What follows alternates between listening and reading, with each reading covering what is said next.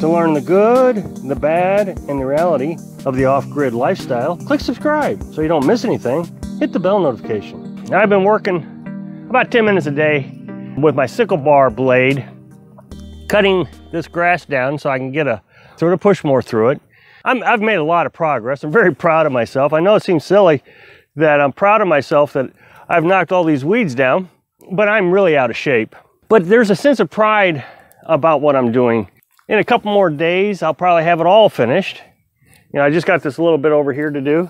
The other day I made a video and I was showing you everything we got done. You know, we got the camper set up, we got the solar panels completed, hooked up, and they're producing electricity. Got the well pump installed, got the IBC tank hooked up, and we got water pumping from our IBC tank to the camper. And the well is pumping water from the well to the IBC tank. Generator is only happening to work on cloudy days like this. It works about 2 to 3 hours a day. On sunny days, I don't even have to run it.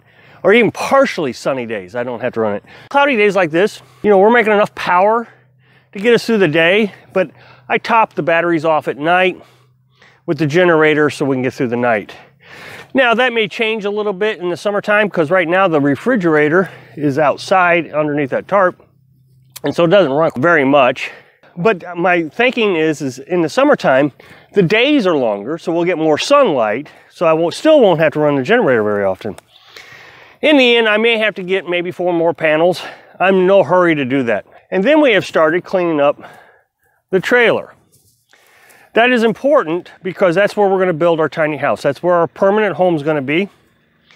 And we've made quite a bit of progress on everything we've done. You know, like I said, I go down and cut that field about 10 minutes a day. It's important that I get these weeds knocked down as much as possible before the summer hits, because as I stated in other videos, I'm worried about copperheads. I remember one year I was helping bale hay in a field, and there were so many copperheads in that field. The tractor would pick them up as we were baling. The baler would pick it up, and so you see snakes flapping around inside the bale of hay. They were everywhere. So I made a video the other day, and people were talking about how much work this is going to be. And I felt like they were questioning whether it was worth all the effort. And I thought I would make a video today to talk to you about trying to inspire you to do what you dream of doing. And don't let anybody talk you out of it. I'm not a big inspirational speaker. It's not my intent. I just try to show you what I'm doing, how I feel about things. And right now I'm feeling pretty good. For the last 3 years, Carolyn and I have done the nomadic lifestyle. We've traveled the country from the east to the west. And in the end, there was not very much pleasure out of it. What I will say the nomadic lifestyle did for me was it taught me that there was something different than killing myself at work. But that was about it. It was a constant struggle being a nomad. And it pushed us into doing the off-grid living lifestyle. We had sold everything that we owned, so the only thing we had fit in that little box. Of course, we had the pop-up camper fire. That's where we started our nomadic lifestyle with. And so we basically had to start over. So not only did we sell everything we owned, most everything we owned got burned up also. Getting back to the amount of work that this lifestyle takes, it's been absolutely rewarding to me. The progress that we've made just in the last 2 weeks. Coming up on Tuesday, this is Sunday, coming up on Tuesday, we'll be here 2 weeks. In the first week, we got everything going so we could be off-grid. And then, of course, it got cold and rainy and wet, so we've slowed down quite a bit. But I still force myself to go out and do things and enjoy my new life right here.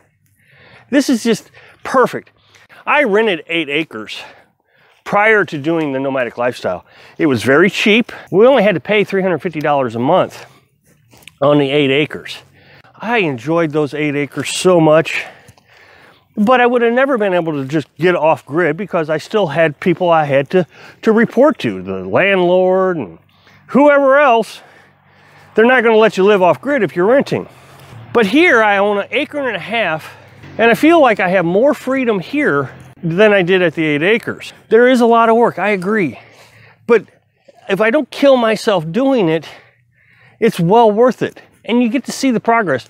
There's some more trash I've showed you in the past. In my creek, look at this. It's not flowing near as fast as it was yesterday. But this is my creek. And I get to come down and listen to the water trickle by. And I will get this cleaned up. Again, not pushing myself very hard.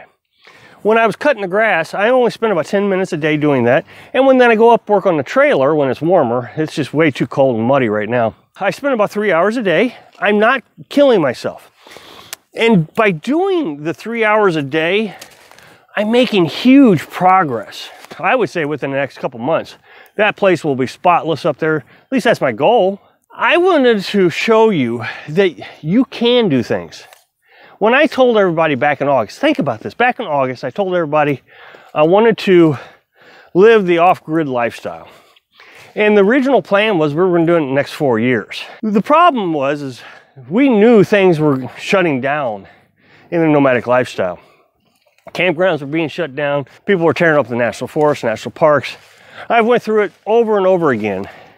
And I was just afraid that eventually there would be no place to park. Well, look here. Right now, there's a big virus outbreak, pandemic going on, and they're shutting down camping at state parks. And then I've heard reports that they're going to shut down national forests to camping also. But that means that you are confined to somebody telling you what to do. So when I mentioned back in August that we were going to do the off-grid lifestyle, oh, you can't do that, Rob. You can't do that.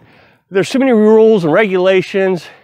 You can't collect rainwater. You can't live off-grid. You're going to have power hookups. They're going to make you have a toilet.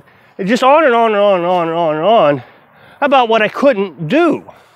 And here I am doing everything that I'm supposedly not able to do. And it didn't take long to figure this out. And I've documented everything that you need to do in order to do this. You got to research. I mean, it takes a lot of research. I spent hours on the computer trying to figure out what state was best to do the off-grid living lifestyle. And I concluded that Missouri was the best. They encourage being off-grid. Tennessee probably comes in a close second. And then it just kind of falls in line from there. I think Arizona and Texas and so forth and so on. But you got to do your research. It is such a rewarding feeling, being free from everything. Just 2 weeks in.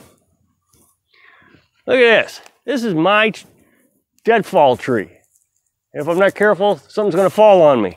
That's going to be my firewood for the winter. Off-grid, it's mine. I just can't tell you how exciting this is. And I'm not spending a lot of money. Now here's the thing. I know that there are a lot of people who are wanting to do the off-grid lifestyle, but something is causing them to run into a roadblock. And my suspicions is money. Now, as I said, this is only 1.5 acres. Would I like to have 40 acres? Yeah, I would like to have 40 acres, but that's not realistic. It's just not realistic for me to ever own 40 acres without going into debt. I probably would never get it paid for in my lifetime. And then if something happens, you know, right now the economy is kind of questionable with this virus going around. You know, what's going to happen? Am I going to be able to make enough money to pay for 40 acres? No, probably not. But for 1.5 acres, I got it for $4,200, and it has a well that all I had to do was put a pump into. So here's what's phenomenal, is Carolyn and I are living on our property, paid for, got it all set up for $7,000. So $4,200 for the property, a few $100s for solar panels. Had to get, you know, an inverter and a well pump. And we had to get all the supplies for the well. And then we had to get an IBC tank and a charge controller for our solar panels. And here we are living off grid. Can you do your dream that quickly? And the answer is yes, you can. You just got to be determined to do it. And I think a lot of people have a dream, but I think what happens is they end up overextending themselves in their dream. the 40 acres. But can you do it on less? Yeah, we can. We did it on 1.5 acres. If you are seriously considering doing something life-changing, where you don't have to go to work and kill yourself every day. Don't get me wrong, you have to work. I work every day. It's just been so rewarding. And I really want to encourage you to find a method that you can cheaply go live your dream and be happy. Thanks for watching.